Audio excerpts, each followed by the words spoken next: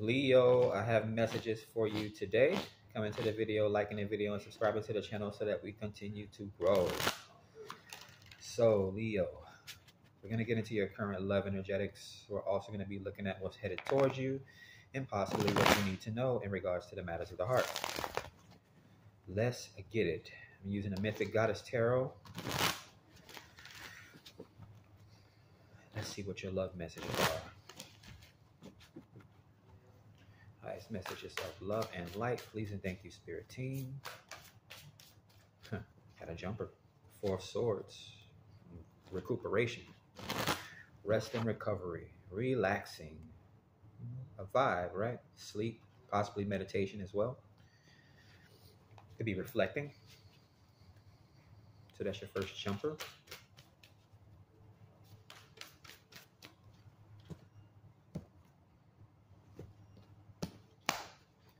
All right, one more shuffle. We'll get into your romance messages. Leo. All right, so the bottom of the deck we have the, yeah, I would think so.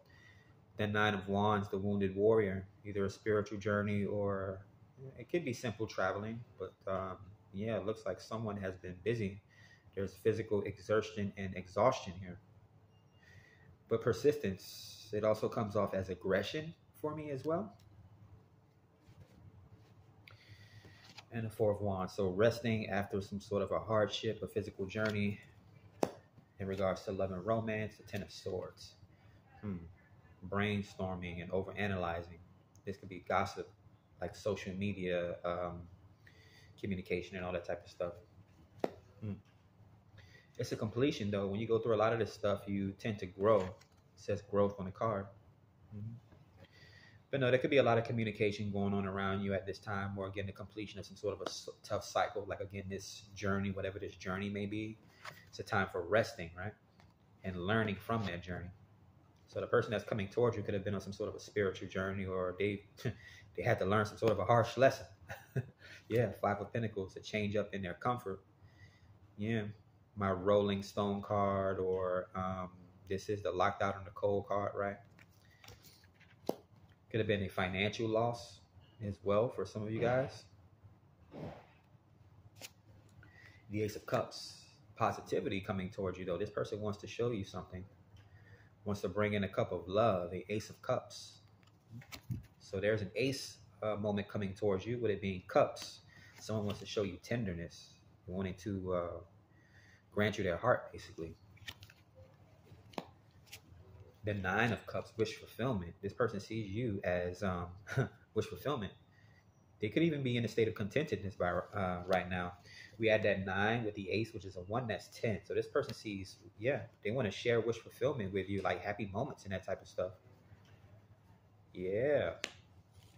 Let's clarify this energy here. What's at the bottom of the deck? The 9 of Wands. Yeah, it feels like they have been in pursuit of you for a while. Okay, this person may feel like it feels like they are exhausted from trying to woo you or something like that. I mean, that's how it's going to come off for some of you guys. That's funny. 3 of Cups, yeah.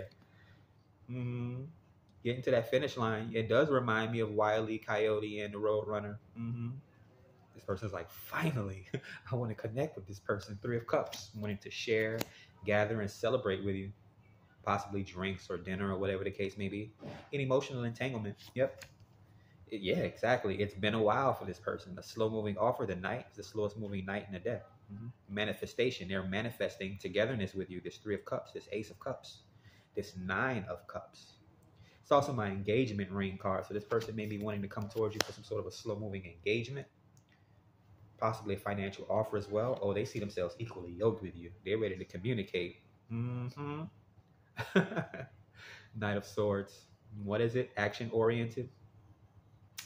Now this person wants to speak with you, so they could be sending you a message, an email, probably a DM or something like that. They may want to Skype with you. Yeah, they have something they want to reveal to you. They see you as their son. Joy, it says here.